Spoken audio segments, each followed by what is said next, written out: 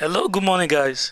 Today, let's treat quickly Pepperomia pellucidar, also known as rat ear or green tea plant in English, ewe rinrin in Yoruba language. I call it small but mighty plant, very, very powerful. Mm. Today, we shall be treating Pepperomia pellucidar.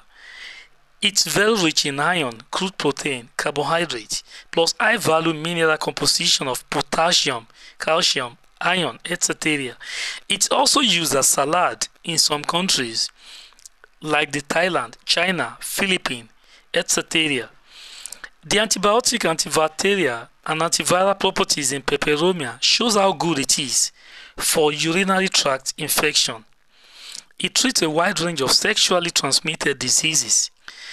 Also help in treating fever, cough, smallpox, measles, kidney infection, insect bites, inflammatory diseases, gastrointestinal problems, respiratory tract disorders. Also treat conjunctivitis.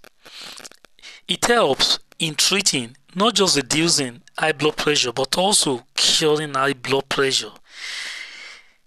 Pepperomia pellucidar, as it is called, rinrin, helps in treating renal disorders, headache, hemorrhage, gout, acne, boils, fatigue, rheumatic pains, the abdominal pains, colic diseases, abscess.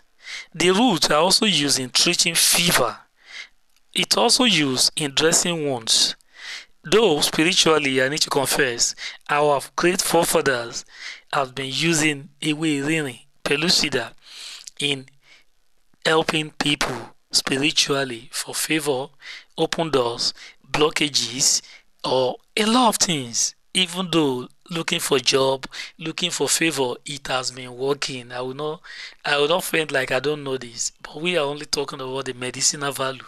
But I can tell you, guarantee you, even when you squeeze it, add with few perfume, spiritually it's very efficient. It work for open doors, favor, and blockages.